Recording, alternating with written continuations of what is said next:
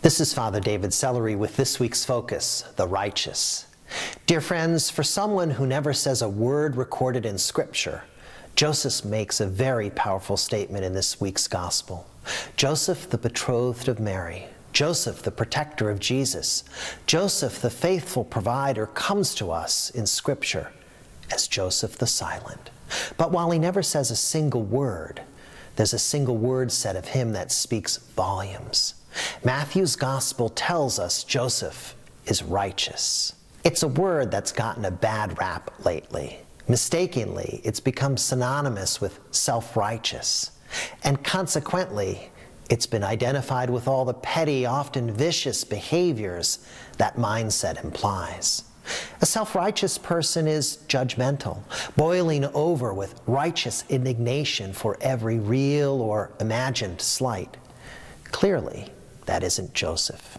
If Joseph had been judgmental and self-righteous, his reaction to the news of Mary's pregnancy, well, it would have been very, very different.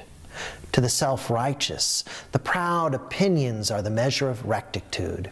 In that light, Joseph would have been furious. He would have lined up to cast the first stone, to punish his seemingly errant bride-to-be. But Joseph was righteous, not self-righteous. The source of his righteousness was not pride.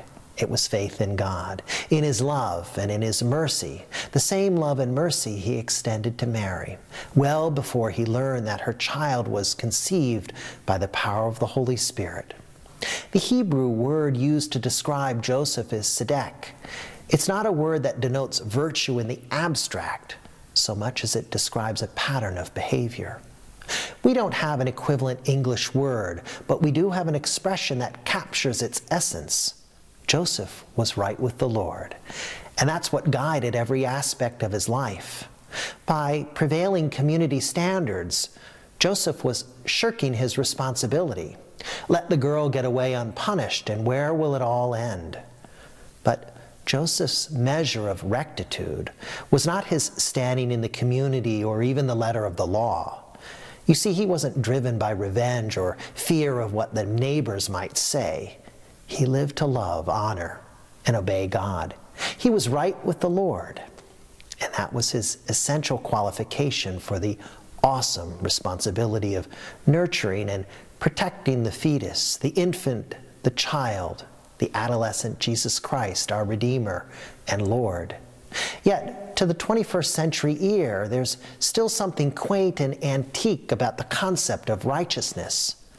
Perhaps it smacks of the muscular Christianity that was the hallmark of less tolerant times. Thankfully, the pendulum has long since peaked on that arc, but has it swung too far in the opposite direction?